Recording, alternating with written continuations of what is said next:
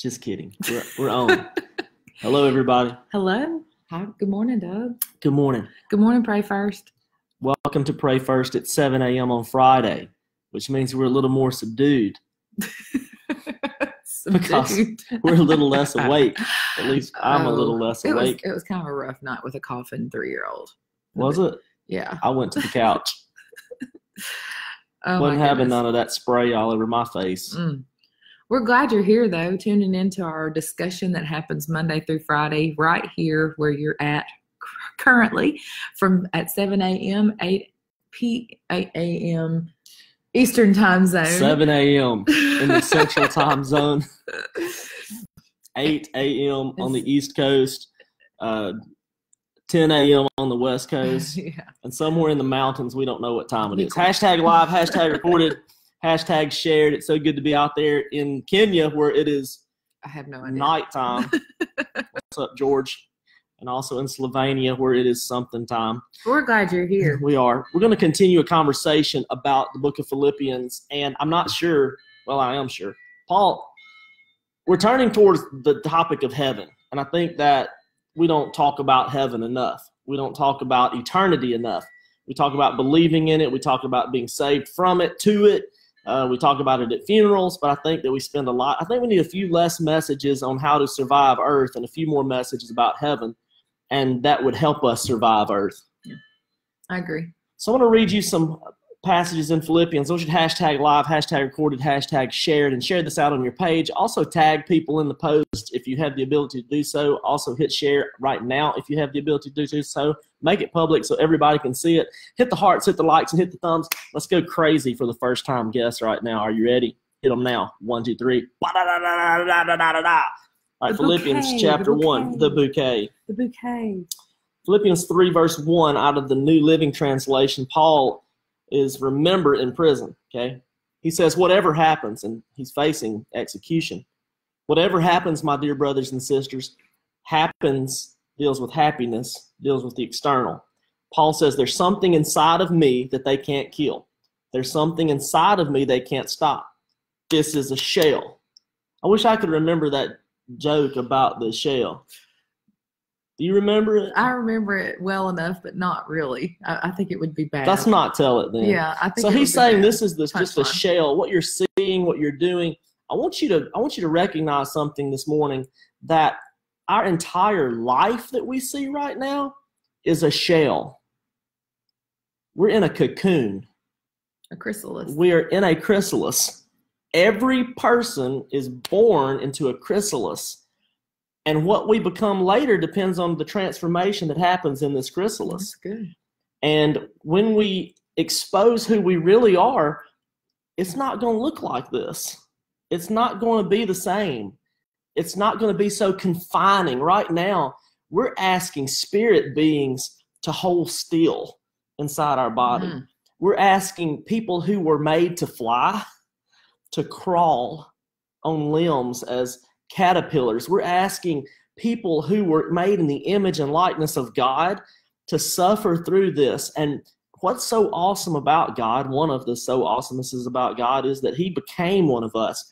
Can you imagine flying out of heaven into a caterpillar and crawling into a 33-year chrysalis waiting to be retransformed? Anyway, it's pretty incredible. I want you to consider heaven. I want you to consider the reality that is beyond what you're living. Let me finish reading these verses. Philippians chapter 3. Whatever happens, brothers and sisters, rejoice in the Lord. I never get tired of telling you these things. Paul's saying, I never get tired of reminding you. Everybody, hashtag reminded.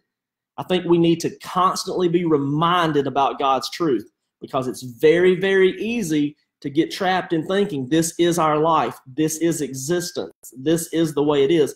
He says, I never get tired of repeating myself, and then he tells us why he does it. I do this to safeguard your faith. Everybody, hashtag faith. Brandy, you're somebody who likes to repeat or be repeated or hear things repeated. How does that help you? Well, I'm not an auditory learner. Keep talking. I'm not an auditory learner. I probably pick up about 20% of whatever it is that is being said verbally. So I really like the multi-methods of being able to see it, write it, and hear it all at the same time. So it's not just repeating one way, one method, like verbally over and over again. You like to see it visually, hear it, the same thing you just saw, hear it, do it, be shown it. You know, what are they? Manipulative. You know, manipulative. I mean, that's what they call like when you touch it, like kinetic. Kinesthetic. You know, the items that you use. Yeah, well, we're using big words. It's way too early for big words. But the point is, you need to put in front of yourself the word and be reminded in the way that helps you remember. Over and over. It's not enough to read, be transformed one time, and then go to work for a week where the world's not transformed and you're still in that chrysalis, in that cocoon. You need to constantly be reminded there is a heaven. There is a God. This is temporary. My joy, my pain, my suffering, this life, everything we see is a temporary shell. Everything. I want you to hashtag that.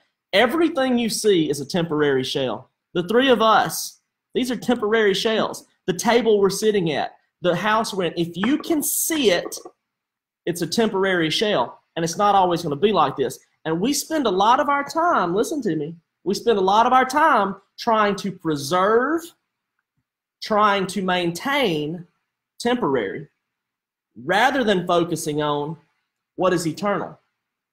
And the reason we do that is because we believe in heaven and afterlife, but we don't live like there's a heaven. And we don't live like there's an afterlife. So this heaven thing has really taken on a whole new life from the book of Philippians that I never even thought of before. It's like my painting. Yeah, it's like your painting over there. One day, let's kind of take you over there real quick. One day, this won't be a painting. This will be reality. Check that out. Won't be talking about it. Won't be looking at a picture or reminded about it. He'll be standing there. And that's just incredible. So, but back to what you were saying about repeating. That's, to repeat, to do again, renew. You're not going to change your stinking thinking like I talked about last Friday unless you do renew your mind. You have to put whatever you put in you is going to come out. It's what's going to bubble up into your brain, and your thoughts become your actions. And so we have to replace that thinking, or maybe we don't even think about it. We have to put it in there so that we can think about it and to recognize. Whoa, stop right there. You have to put it in there so you can think about it. Yep. You have to be reminded. You have to be focused. You have to consume it. Yeah. You don't get fed food and consume energy. You don't get energy unless you put by looking at food. No, I mean, or knowing it's in the refrigerator. Some of us do because we're foodies, but it's okay, Becca. And but you have to consume food in order to have calories. Okay, he's gonna need help. We're doing baby helps this morning. So welcome to the real life of the Bells.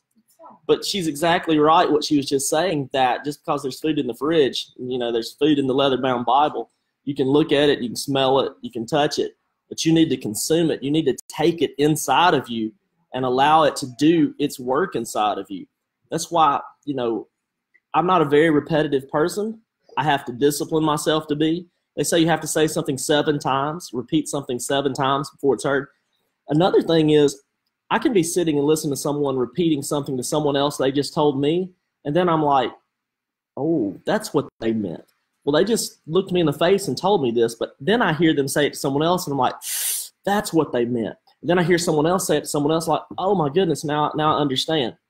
So I want to give you 3 thieves of this joy that we live in this world, living in this chrysalis, living in this transformative state that we're in. Three thieves that steal from us is unaware of the benefits of the cross. We talked about that yesterday. Addicted to pleasure, and earthly mindedness. I want you to hashtag earthly mindedness. I want you to think about your life and how routine it is. Have you ever thought about the routine of your life? The routine of your life can narrow your focus. The routine of your life can narrow your focus. And then when you realize, wait a minute, I'm just living in a routine. I'm doing the same things day after day after day. When you realize the mundaneness, that you're just kind of existing, then it causes you to ask this question. There has to be more to this life, doesn't there? There has to be more, right? Question mark.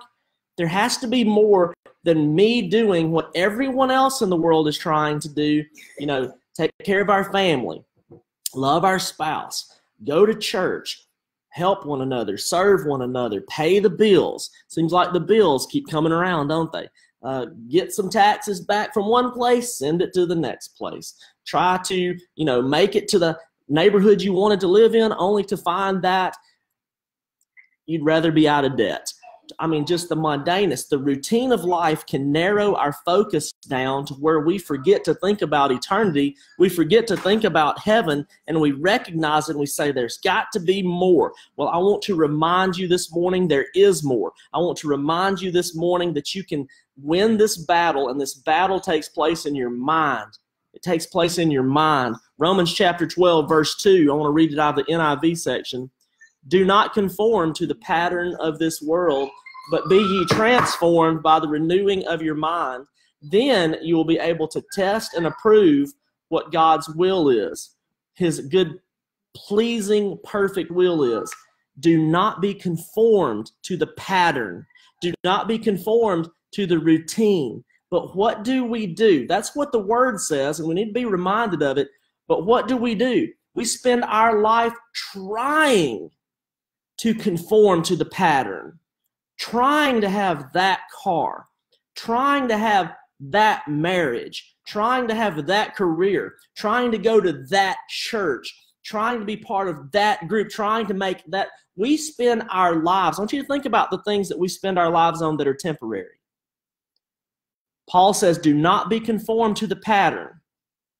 Do not get stuck in the routine. How many things do we spend our time, our day, our effort doing exactly what Paul says don't do?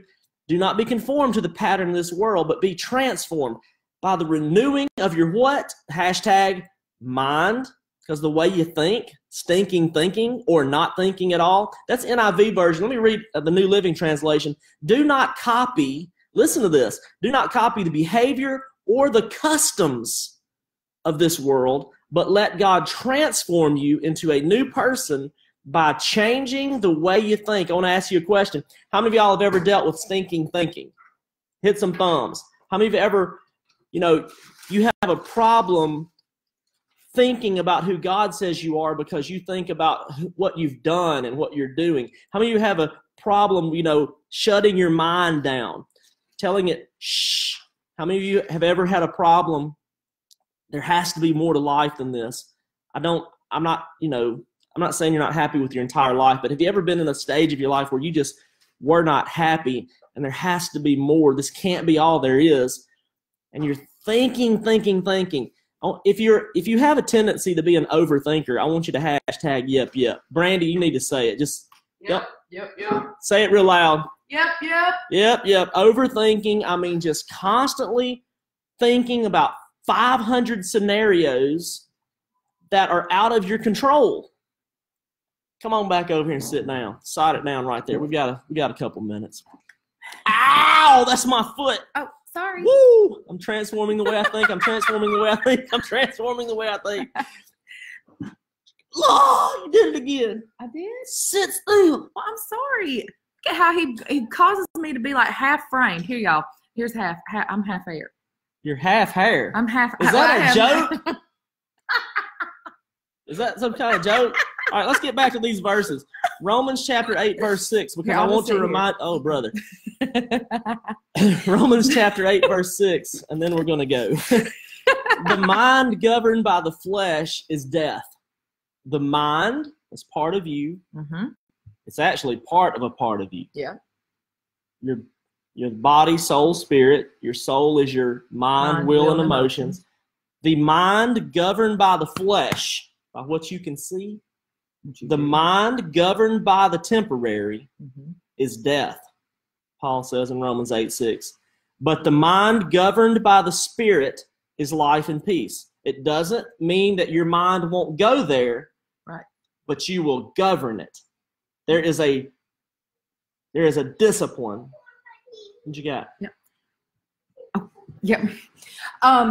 If you're wondering what she's doing now, she's going and pouring his pee-pee. You probably heard him say that. And I'm trying to talk to you about renewing your mind and stuff. But see, this is the world we live in. And I love this world. I love this life. I love being a daddy. I love the house we live in. I love our cars. I love, our stuff. I love my drone. I love my Mac computers. And I love all of this, and this is part of it. But if you don't have this plus, and what I mean by this temporary life that I'm enjoying and that I love, but I also have a bigger perspective, I want you to govern your mind. I want you to, your mind's going to go places that it shouldn't go. I want you to, no, I'm not going there. There's heaven. I'm heaven bound. I'm God bound. I have a Savior. I have a friend. I have God. I have a Lord. I have a master. I have someone who directs me in the right directions. So I'm going to read Romans 8:6 one more time just to make sure you get it. The mind governed by the temporary. The mind that is governed by the flesh is death. But the mind governed by the Spirit is life and peace. How many of y'all can use some life and peace? I want to read these verses, then I'm going to pray for you. Philippians chapter 3, verses 18 through 21. For as I have often told you, again, there he is with that repeating process. I have often told you this. I'm going to tell you again. I have often told you this. I'm going to tell you again with tears, Paul says. Many live as enemies of the cross of Christ.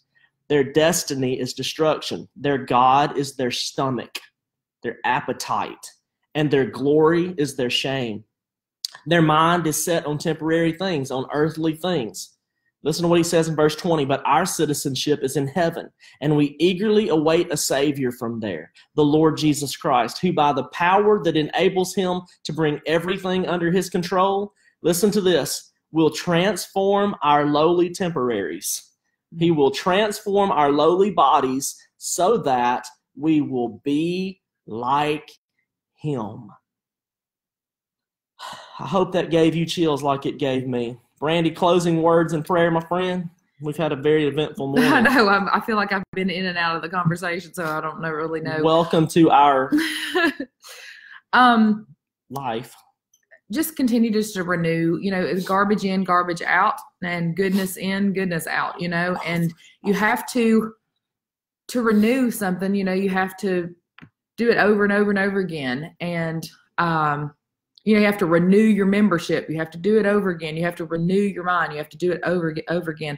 And when those natural sinful tendencies of the way we think come up, we just have to take hold of it and control it and recognize what it is, that it is a lie. But you have to know what the truth is first before you can recognize that it's a lie. Because if you don't know what the truth is, then you will have trouble recognizing and differentiating from the truth from a lie. Your circumstances could dictate that you are a loser.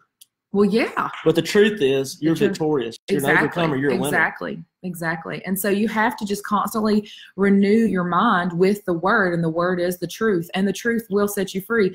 It's just crazy how you just have to